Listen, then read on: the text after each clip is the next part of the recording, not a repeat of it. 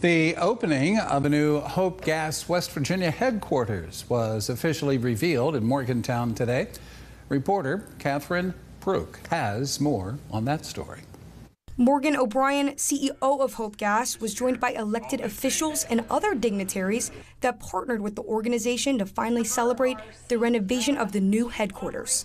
O'Brien says that working with the state government and labor unions will bring potential job growth and economic opportunities for the energy industry. It's good for the state just to create more opportunities, investment here. So we see ourselves truly as a partner with the state and trying to convince West Virginia is a great place to come, and energy is something that if it's important to your business, you're going to have the best energy you can have anywhere here in West Virginia.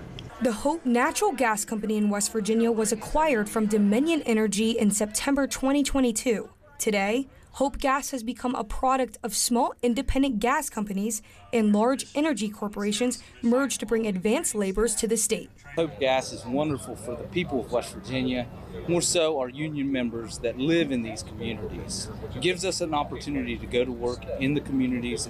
We take pride in what we do. We have this state-of-the-art training facility that we train these folks that come through.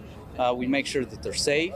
We give them high-paying jobs with good benefits and good health care. Hope Gas signed a contract with WVU in November of 2022, which helped the construction of the new headquarters that only took 5 months to complete. Nagy Naguib, Vice President of Corporate Services, says that the renovated headquarters is 35 square feet and 2 floors, as well as implementing over 100 new employees. Incorporate all of our IT, some of our supply chain, some of our facilities,